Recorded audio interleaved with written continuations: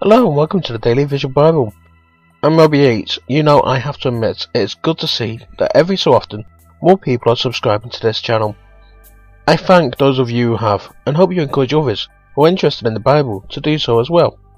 You provide a real encouragement, and a reason for me to keep producing the show. However, let us see if we can get 25 subscribers by the time I finish reading the book of Exodus on the 6th of October 2013.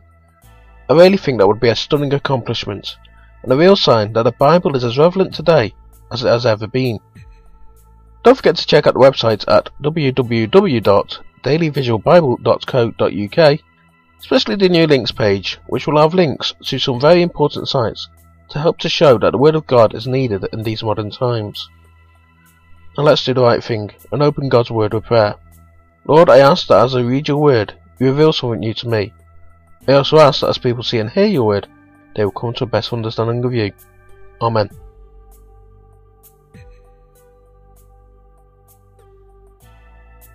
Exodus chapter 17. All the congregation of the children of Israel travelled from the wilderness of Sin by their journeys according to Yahweh's commandment, and encamped in Rephidim. But there was no water for the people to drink. Therefore the people quarrelled with Moses and said, "Give us water to drink." Moses said to them, "Why do you quarrel with me? Why do you test Yahweh?" The people were thirsty for water there, and the people murmured against Moses and said, "Why have you brought us up out of Egypt to kill us, our children and our livestock with thirst?" Moses cried to Yahweh, saying, "What shall I do with these people? They are almost ready to stone me."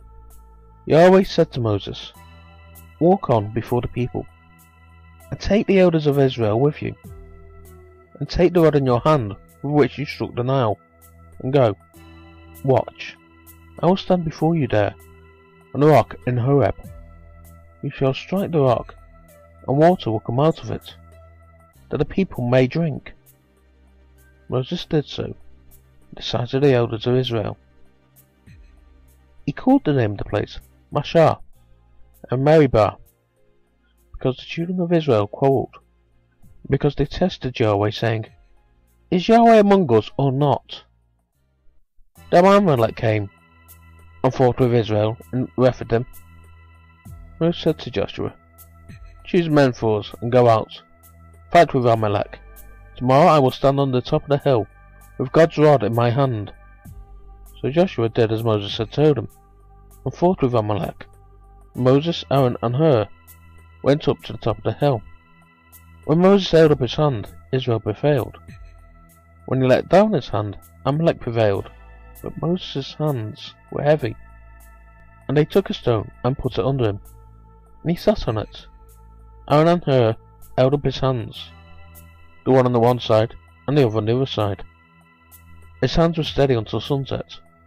Joshua defeated Amalek and his people with the edge of the sword. Yahweh said to Moses, "Write this for a memorial in the book, and rehearse it in the ears of Joshua, that I will utterly blot out the memory of Amalek from under the sky." Moses built an altar and called its name Yahweh our banner. He said, "Yahweh has sworn, Yahweh will have war with Amalek from generation to generation."